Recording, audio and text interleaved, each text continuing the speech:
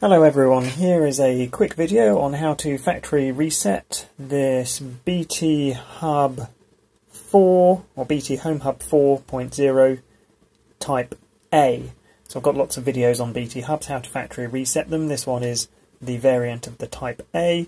If you need Type B, it's basically the same thing, but I do have another video showing that if you do want to see the procedure specifically for that one. Anyway, I've accidentally pressed, as it is really easy to do on these, you can accidentally press the reset button or restart button easily, and I've just pressed the WPS button while moving it around, so ignore that wireless light is flashing. To factory reset this, in my example here, I have set it to a different IP address, so this is 172.16.99.1, and over here is it pinging what should be the normal default IP address of 192.168.1.254 for the BT Hub. So imagine that somebody's customized the settings, you've forgotten the password, or you just want to blow away all the settings and go back to default to test something.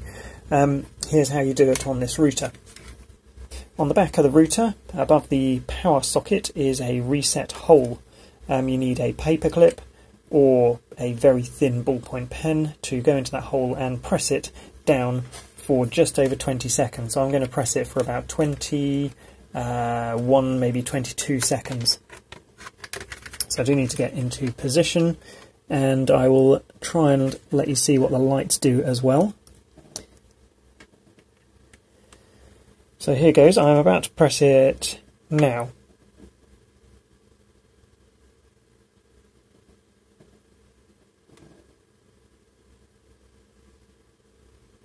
That's been 10 seconds.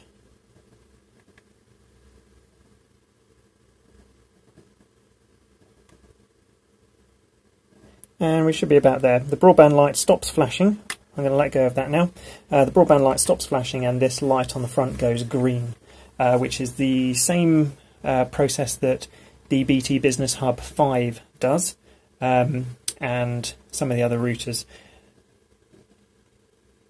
Then it will start flashing. We've just got to wait for it to reboot. You can see over here it stopped responding to pings on the custom IP address. It's still not responding to pings on the new IP address, the default IP address yet. So we've got to wait for it to boot.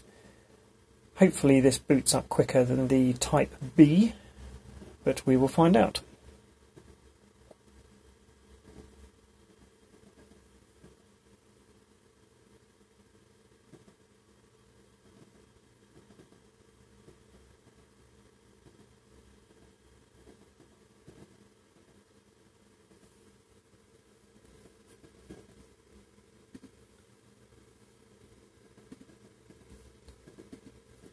My laptop can't see the wireless network. Oh, now it can. So that definitely starts up quicker. The Type A Hub 4 starts up much quicker than the Type B Hub 4.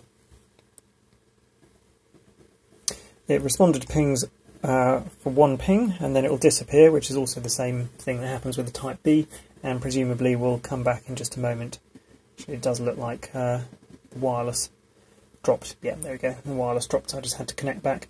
And that's it. That's how you factory reset this BT Home Hub 4.0 Type A. Hopefully this video has been helpful to you. If it has, it would be really helpful to me if you wouldn't mind subscribing to my YouTube channel. You don't need to have the video notifications switched on, but the subscriber numbers really do help. Thank you very much.